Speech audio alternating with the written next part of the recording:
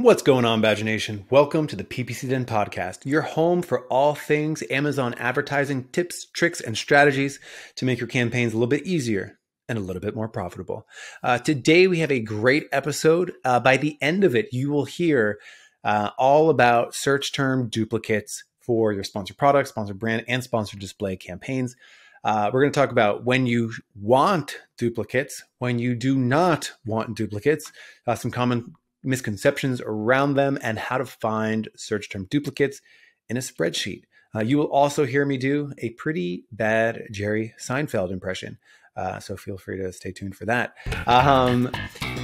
As you know, we've been podcasting for over 200 episodes all about Amazon advertising. It's a lot of content. If you want that content organized, systematized, categorized, along with all the freebies we've ever had for the show, be sure to go to the link in the description. We have a massive Google Sheet that's color-coded and organized for you. It's one of my favorite things that we do here at the show, share all this content. So go check it out. It's a great episode, and I'll see you inside the Badger Den. I've launched campaigns and picked keywords. I've got my bids, set placements too, and bad mistakes. I've made a few. I've had my share of wrong keywords, but I've got through. We are the PPC Den, my friends,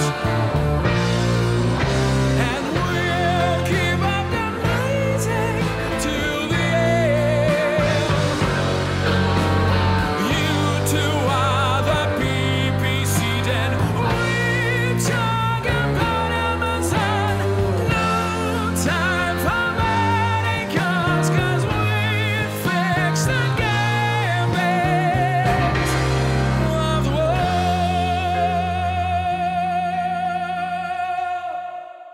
You ever watch Seinfeld? Seinfeld, the TV show? No, You don't know? Never? I don't watch TV. Can you believe that? I watch movies and series, but no TV. Okay, well, there goes my intro. I'm thinking of, we're talking about duplicates in your search term report. And to me, Jerry Seinfeld keeps on popping up where it's like, what's the deal with search terms that are duplicate? Like, why do I have more than one? Get out of here. You never heard of Jerry Seinfeld? None of this is landing. No, but the impersonation must be on par because it didn't sound like you. So congrats. There I'm you go. sure. Yes. Yeah. Everyone will not. You know what? There's not enough of. I want to go to a comedy club and have it be like Jerry Seinfeld impersonation night. But anyway, maybe next time I'll have a bigger Jerry Seinfeld fan on the show. But Sorry about that. yes, but duplicates in your search term reports. Is it good? Is it bad? When is it good? When is it bad? What's the deal with duplicates? So let's actually jump into this. We've got a couple different sections here. When you should want duplicates in your search term report, when you should not want them in your search term report, common misconceptions, and then, of course, how to find duplicates in a spreadsheet. So let's kick things off by talking about, in case anyone's unaware, a duplicate in your search term report. I define it as this. I'm curious if you would define it the same way. A duplicate in your search term report means that you have the same search term in more than one ad group across sponsored products, sponsored brands, and sponsored display. Would you edit anything about that definition? Yeah, so we're talking about search terms. We're not talking about keywords or targets. So that's important to precise because having multiple keywords is another story, like duplicates keywords, I mean. So that's another episode, yeah, right? Exactly, yeah, next one. But yeah, that's a good definition. And yeah, we're going to get into the meat of it. Yeah, so let's jump in at, and I invite everyone to follow along with this episode. Like, go into Amazon, download a search term report for sponsored products and sponsored brands. And we're going to talk about how to find duplicates really quickly towards the end of the episode. But, as you begin to start scrolling, you will inadvertently, almost guaranteed, find some level of duplicates in your search term report, even if you're just looking at sponsored products and sponsored products alone. And here's reasons why it's okay. So when you see these duplicates, you sort of have two options. One, negate or pause some of them. Or the first option is to do nothing and continue to allow them to run. We sort of touched on the first one. And you had this really cool idea when we were prepping for the show. So often we think of search term graduation as a process where you go from sponsored products auto to sponsored products broad to sponsored products exact. And you have this really cool twist on search term graduation, which it probably warrants its own episode to go into more detail, of this sort of more, instead of like vertical search term graduation, like going from going deeper into search terms for sponsored products, you have this idea of like lateral search term graduation, where you're going from sponsored products to other campaign types. So let's use that as an example. Let's say you have a search term that's absolutely crushing it in sponsored products, but it's only in sponsored products. You would want to duplicate that, right? Into other campaign types. Yeah. Yeah. You want to use the data from sponsored product to expand your impression share on other ad types. So use that in sponsored brand video. If you're targeting ASINs, then use that in sponsored display as well. And you're going to kickstart your campaigns by already knowing that this is a good keyword for you. This is a good ASIN for you. And you're going to prevent some ad waste because you're going to run it on exact. So it's going to work. Yeah. So, yeah. You mentioned you've been doing this a lot lately because it's such an easy win. Yeah. Anytime you take over an account that's been running for a while, it's such an easy win. It is. And, it's an overlooked strategy, I believe, that, you're always running some fresh keyword research, and you're analyzing all your competitors and focusing on sponsored product. Now, don't get me wrong, sponsored product is the bread and butter of Amazon's PPC. But if you want to, expand your market share, then you need to be a little more creative, and you want to go for the other ad type. So yeah. Yeah. So it seems like a no-brainer. So I would say anyone right now who's in their search term report and finds an amazing term, and hopefully you've combined your sponsored products and your sponsored brand and your sponsored display, and you've just found this amazing search term, that is a perfect opportunity for you to duplicate it and have it appear in sponsored brands and sponsored display and sponsored brand video. Easy win. So that sort of is our first reason that you would want duplicates, because you can expand the stuff out. So search, I love, after like so many years and so many Amazon advertising changes, it's like, bring it back to basics and go download your search term report and go look through it. There's like so much gold in there. The other thing, so the next reason is sort of like wanting to own the space. So tell me why you would want to have duplicates if you're trying to really own the space. And what do you mean by owning the space? Do we mean like owning the search result page? Yeah. Okay. So when you enter a query on Amazon, you'll get typically your sponsored brand headline, and then you have 4 spots of sponsored product placements. And if you have multiple ASINs that are not variated, we're going to touch base on that later, you will want to earn as many placements as you want to really have that real estate cover up. Now, that's especially important if those are your branded keywords. So let's say that you have a brand, let's say, Lego, for example, they will want to have as many Lego products on the first sponsored product placements as possible. So, and there are going to be duplicates. And that's one good reason. So yes, so you increase your real estate on search result pages, as well as you can run this back on product page impressions too. Perfect example. And again, you can stack the first idea that we had, which is like this lateral search term graduation, where you go from sponsored product to sponsored brand, sponsored display, where you take that search term, you put it in all 3 campaign types, and then you also increase, and then you also go deeper with it. Not only do you graduate it laterally into other campaign types, but you also graduate it I almost want to say like in the fourth dimension, where you just add another product, that search term also applies. And then you would duplicate it that way for brand defense and sort of owning the space a little bit more, which slides really nicely into the next reason to have duplicates, which is for most people, the same term applies to more than one product.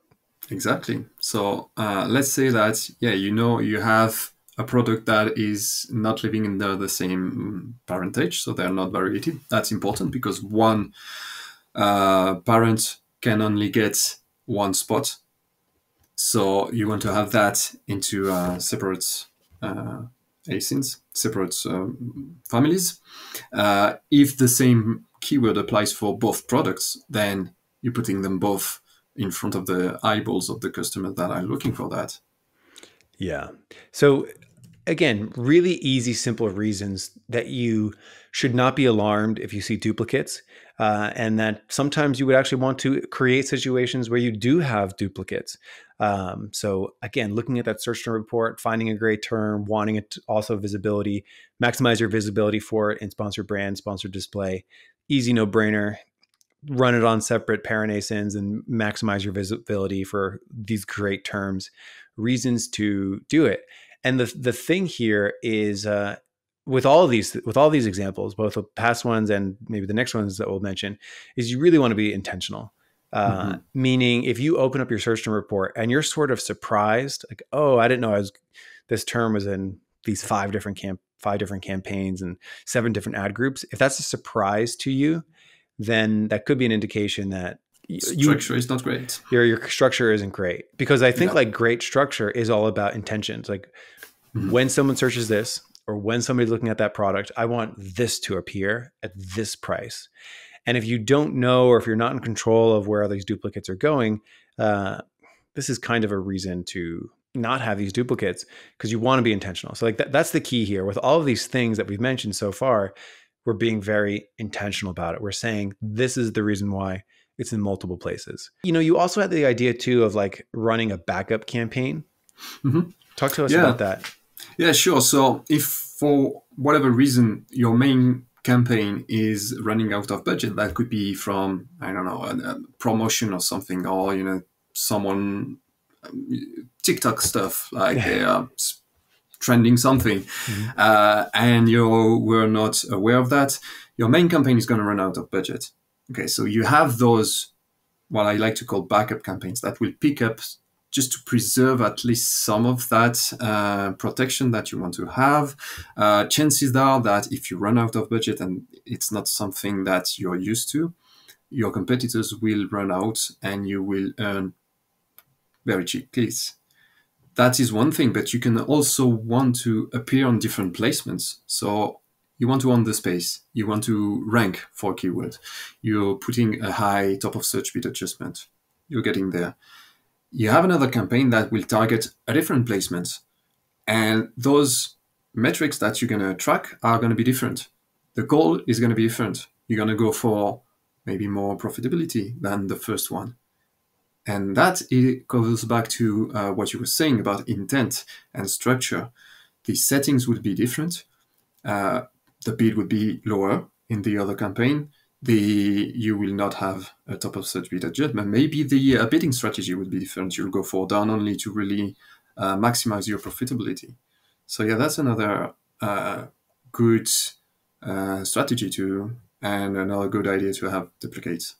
Oh yeah. Now let's jump into the next section here. Reasons to pause them when you find duplicates, or even negate them. Alrighty, Clement. There's reasons not to have duplicates. Very, very valid reasons. And here's a very simple one. If you are looking at your search term report and you find duplicates, and in one ad group, it's converting at 45%, it's got an ACoS of 15%, and then in another spot, it's converting at a 1% conversion rate and has an ACoS of 80, 90, 150%. And you look at that and you say, I don't want this to happen. So that can happen for a wide number of reasons. Maybe one product just naturally resonates more when people are searching that. Maybe it has something to do with structure. and you just want it to appear in one over the other. So performance is a very, very simple reason to do that. And what generally will happen is it'll stop getting picked up in that other ad group and start funneling more volume into the ad group that you want it to appear for. So this one's fairly straightforward here, where Sure. more the performance. So you can already start to see the act of doing this is useful. So like you want to download your search term report, you want to stack these, you want to find the duplicates so that you can make judgment calls on like, hey, I shouldn't be having it appear in ad group A and ad group B. I also love the other idea too, is you might want to negate it if you want to move inventory on one product more than another product. So whenever we run PPC, we could have multiple goals, right? We sometimes, most of the time, the goal is performance based, but sometimes the goal might be, I'm sitting on so much inventory, I'd really like to move this variation more than the other one. And as PPCers, we can sculpt that traffic through the use of negative keyword sculpting. That's where we add a negative in one spot so that the traffic flows to another spot. So if you want to move some inventory for product A as opposed to product B, you'd want to negate the duplicate in that other spot so that it funnels to the product that you do want. And those are in rare cases. I often find that most people, probably 95% of campaigns, are performance focused, but every once in a while we do get inventory based goals where it's like, hey, I really want to move this inventory.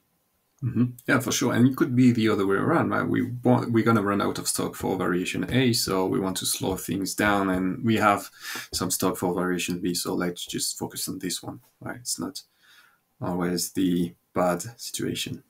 Yeah. I guess like inventory management is actually quite common. Yeah. So it is another reason to be very aware of this. I was just in an account the other day, and I was on the phone with a client, and yeah, they realized on the phone that due to the PPC structure, again, they were unintentional about it, and due to the PPC structure, a variant that they didn't like, a variant that actually converted much poorer than the variant that was the hero, just because of the PPC structure, the variant that converted more poorly ended up with a stronger bid and was just really capturing a lot of the clicks and a lot of the orders.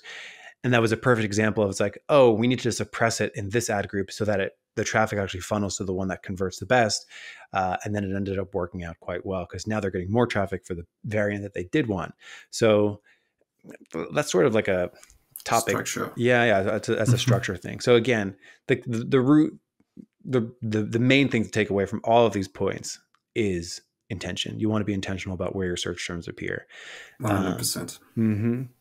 And we also had this other note too, for finding duplicates that relates to search term graduation again.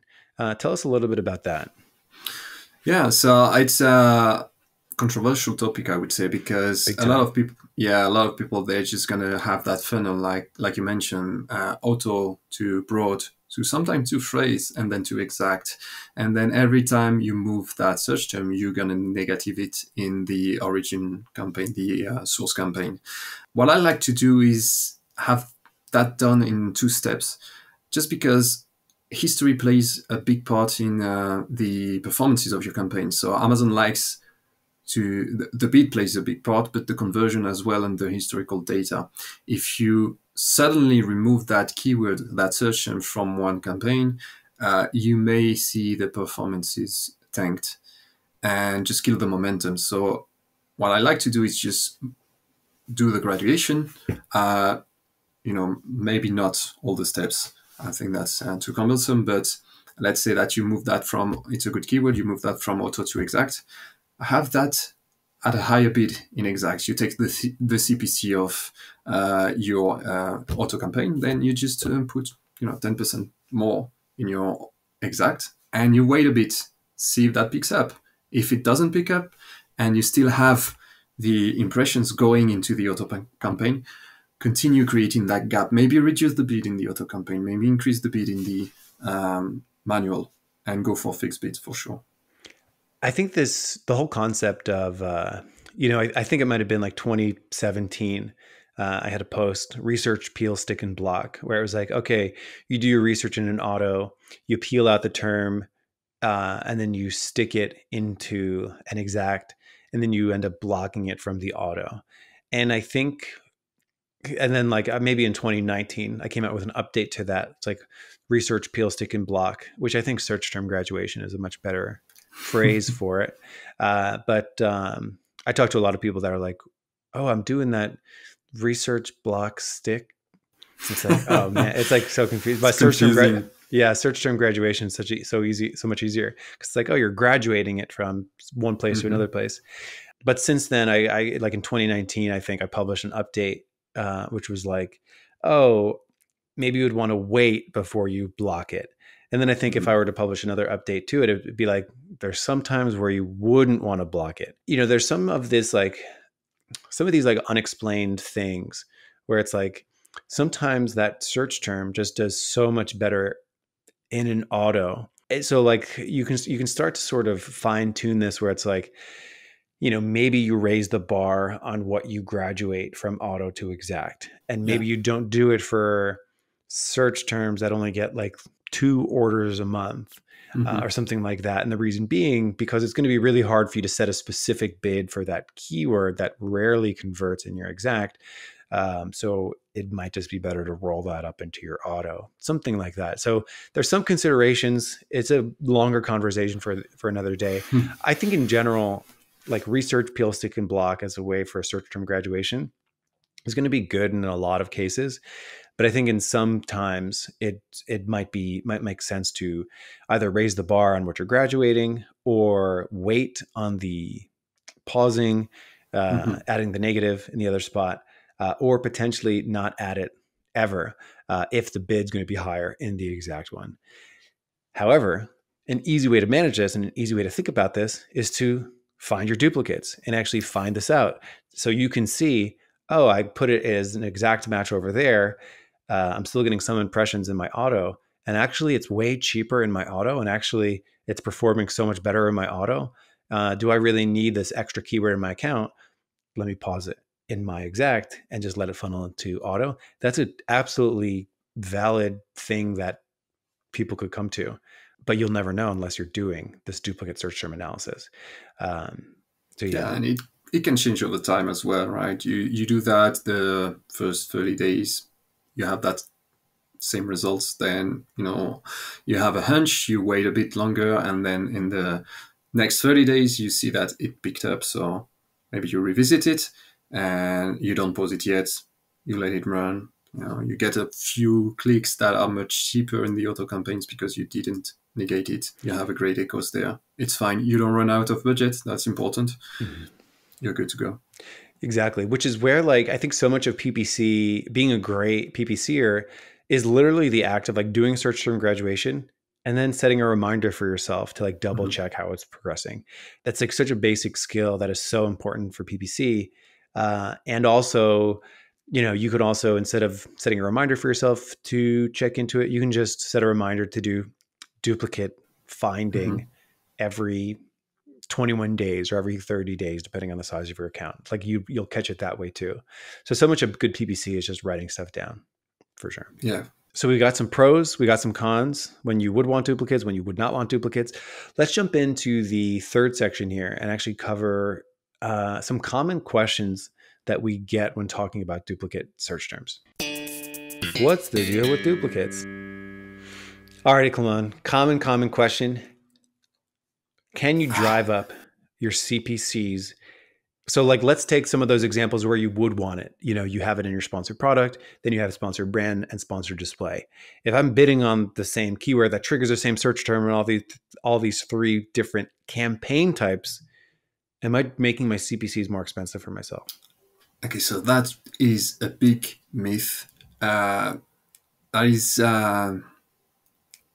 trusted by a lot of people. So you don't drive your own bids up. If you have one keyword in campaign A, which has a higher bid because that's what you want, than in campaign B, your bid from campaign B will not drive your CPC up.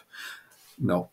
If you have, for some reason, some sellers have multiple accounts, if it's different accounts, then yes, it will drive your bid up because it's not considered by Amazon under the, you know, treats it as two different entities. But no, within your own account, you don't drive your bids up. Yeah, exactly. You just simply don't. Even if you had the same keyword in two different ad groups, and even if you go into ad group A and you make the bid $1, and then you go into ad group B and you make it $1.50, and then you're like, well, I want more traffic for ad group A. So you go back to ad group A and you make that one $2. And then you want more traffic for ad group B. You go back to ad group B and you make that $3. And then you go back to the first one, $4. Back to the second one, $5. Even if you're doing that, you're still not driving up your own landed, actualized CPC. So there's a couple of reasons why you wouldn't do that. Number one, if it's for the same parent ASIN, you only get one entry per auction, per brand, per parent entry. So like that's the first thing to know. The second thing to know too is even if it were true that both of these ad groups are entering the auction, so like you've introduced basically another competitor, even if it were true, you still only pay 1 penny more than the person below you. So even if it were true, in ad group A, you're bidding, $1. In ad group B, you're bidding $1.50. Even if it were true, you wouldn't pay $1.50, you'd pay 101 because it's 1 penny more than the person below you. But that's not true. Like you cannot simply have 10 listings on a search result page by simply having the same keyword 10 different times in your account. That is not how it works. So you only get you count as only one entry into the auction. That's an important thing to know. So don't worry about entering the right bid that you want. It's not gonna push your bid up. Yeah, and I always say too, it's like, well, you want performance-based bidding. So if keyword, if ad group A it's performing really well, then that should just naturally have a higher bid than ad group B where you're bidding on it. That will have a lower bid because it performs better in the other place. So it's just sort of this naturally self-regulating system where, again, you are only one auction entry here. What do you say to people? Well, what about when, let me see if I can trigger a search here. If I go to Amazon right now and I search something super common like Nike running shoes, if I search that, okay, I see an Adidas ad. Nice. I see an Adidas ad in sponsored brands. And then I see 2 Nike sponsored products. I didn't specify if I wanted a men's running shoe or a women's running shoe. So I actually see an ad for women's and an ad for men, right? A men's running shoe right next to it. So is Nike making it more expensive for themselves by having the women's shoe over here and the men's shoe over here? What do you say to people who would be like, look, their women's shoe ad would have been cheaper if they didn't have the men's ad running for the same keyword? No, they don't. Yeah. Adidas does though. What's that? Adidas. Yeah. Adidas is making it more expensive for them. Exactly. Yeah. Yes. I think there's some sort of undefined component where if you're bidding on the same search term, you're bidding on the same keyword in multiple places, on multiple different products, on multiple different parent ASINs, and you do end up in multiple spots. I think that generally means one of a few things. One, in the ad auction, the other competitors were so much lower than you, meaning your bid and your sort of ad quality score, which is like how likely you are to convert for that, was so much higher than your competition that Amazon made the decision that it's actually better to trigger your brand multiple times than it was a competitor because you're so much further ahead. Do you find that to be true? No, yeah.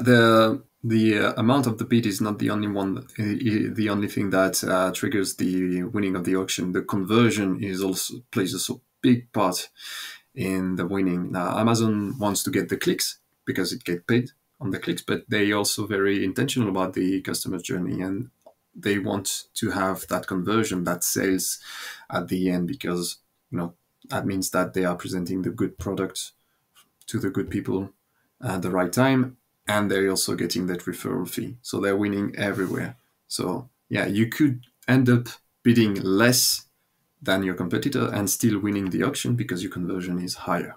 Yes.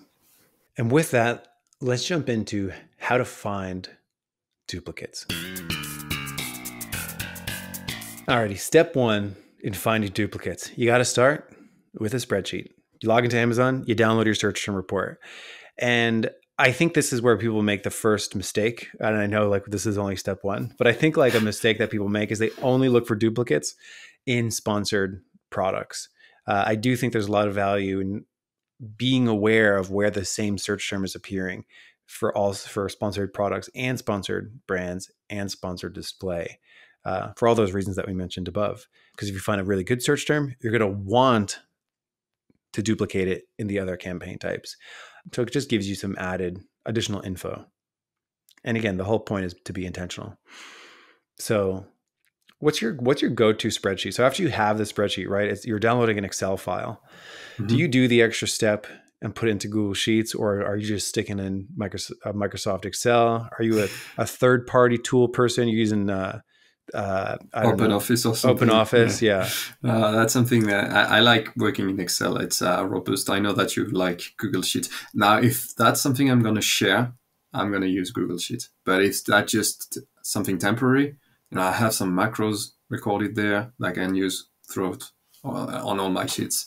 So yeah, I'm sticking to Google Sheets. It's to Microsoft Excel for that's a little Freudian slip. Your subconscious wants Google Sheets. Damn, I'm not gonna get my sponsorship. Sorry.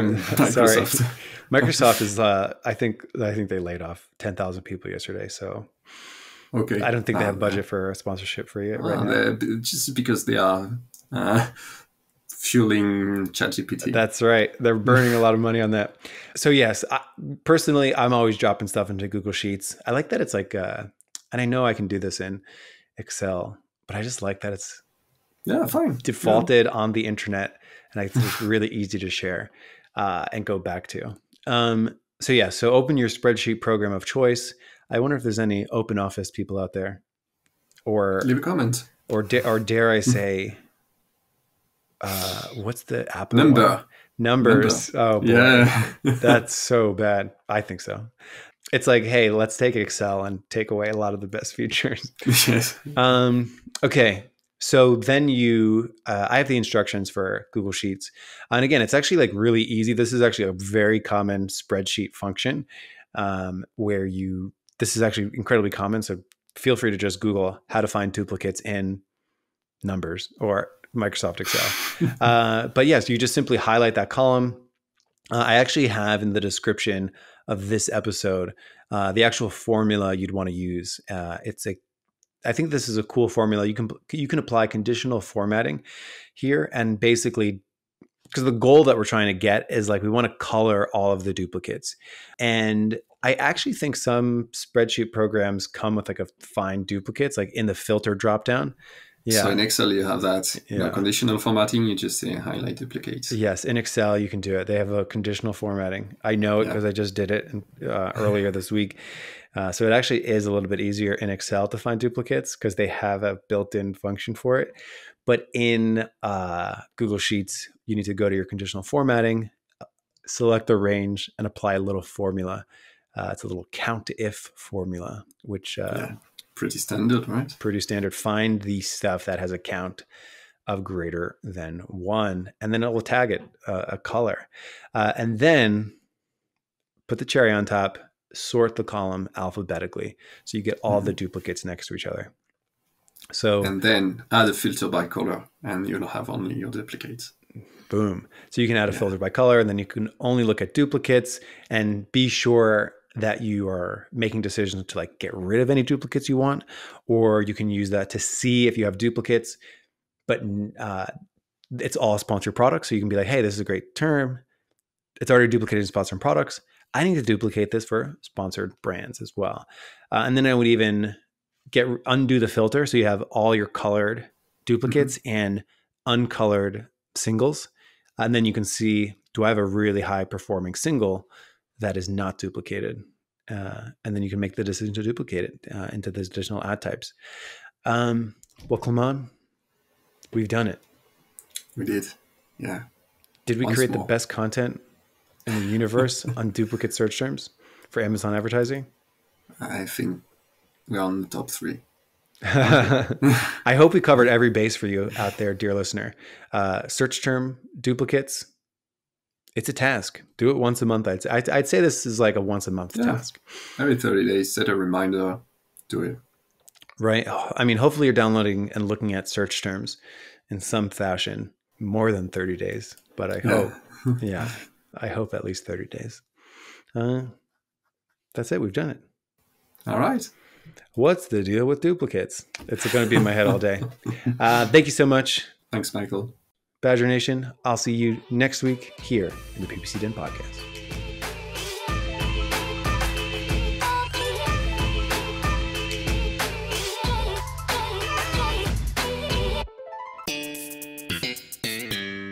What's the deal with duplicates?